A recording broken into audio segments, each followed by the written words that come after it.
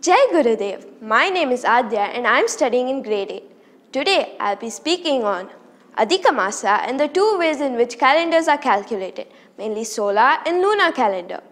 The difference between the two calendars is the celestial body used to measure the passage of time. The lunar calendar uses the phases of the moon to measure time, usually measuring time from one new moon to the next new moon as 1 month. The time taken by the Earth to rotate around the Sun makes up one solar year. The solar calendar typically measures time between vernal equinoxes. In the Hindu calendar, there is a Adhika Maasa or extra month. This month is dedicated to Sri Krishna. The Hindu calendar is lunar and follows the phases of the moon. A lunar month is 29.5 days long, while a solar month is 30 to 31 days long. Vashishta Siddhanta, a treatise of sage Vashishta, once said that the Adhika Maasa occurs after every 32 months, 16 days and 8 gadis, in which a gadi is 24 minutes. A lunar year consists of 354 days, while a solar year consists of 365 days. As years pass by, each lunar month starts earlier than the corresponding solar month. So, this makes a difference of 11 days between the 2 years.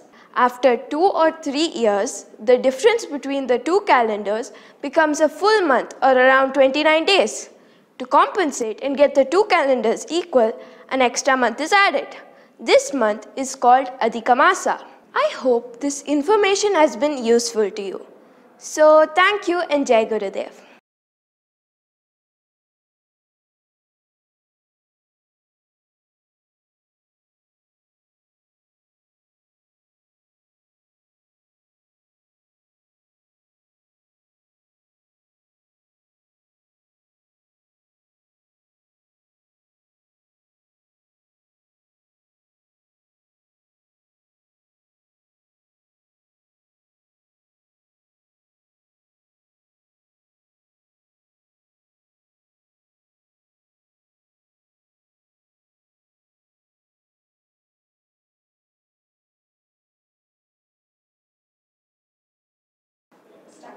I hope this information has been useful to you. So, thank you and Jai Gurudev.